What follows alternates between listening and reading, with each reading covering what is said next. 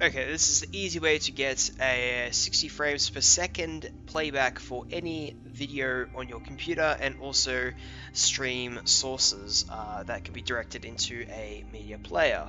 Now, we look for the download on the SVP team website. The link will be in the description. Click on download for the 41 megabyte version here, or the bigger version, direct download. Once that's completed, open it up, go next, accept agreements. If you want to read it, you can read it.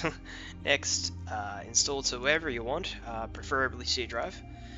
Now, in the options, we're going to install pretty much everything, including MadVR.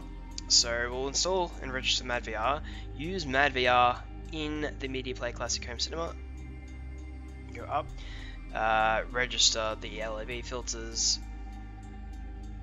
and we can also load the SVP manager, which you'll need open at startup. Go next.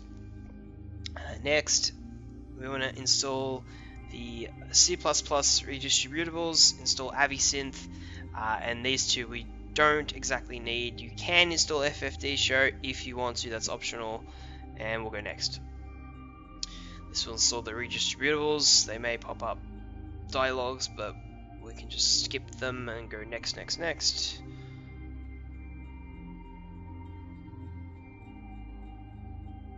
And we don't need to view the change log. We can go run Smooth Video Project Manager, and you'll get an icon at the system tray. Okay, once that's loaded, we can right click on it, go to interface type, change it to expert, go back in settings, we'll turn off the show OSD messages, and that's the little pop-ups that say that it's running at 60 frames.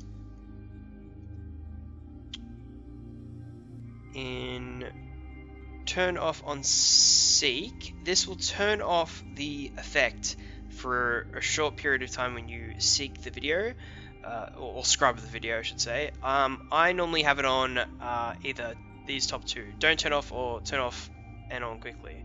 Put it on this one.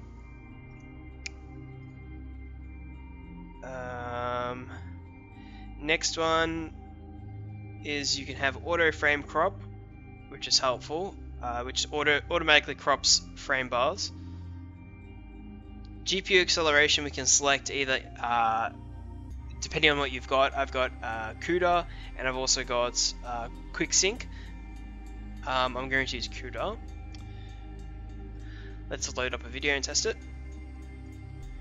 Okay, so SVP will install Media Player Classic Home Cinema. You can search it up in the Start menu. Best thing to do is to go into the options, View and Options, or press the O button.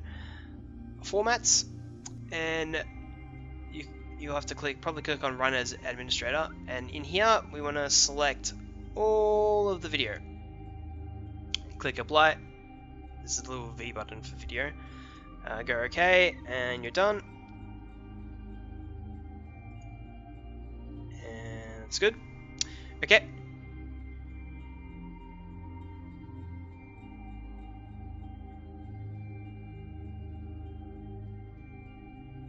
As you can see on the right side, it is playing back at a faster frame rate.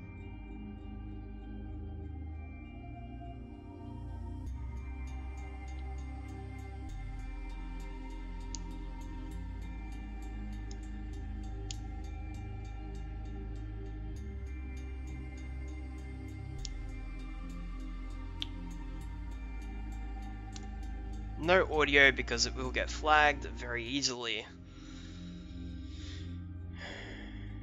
Okay, and pause that. And that's pretty much it. Now, format playback should be various. It'll be very rare for you to not be able to play back any formats. So that's pretty much it. And thank you for watching.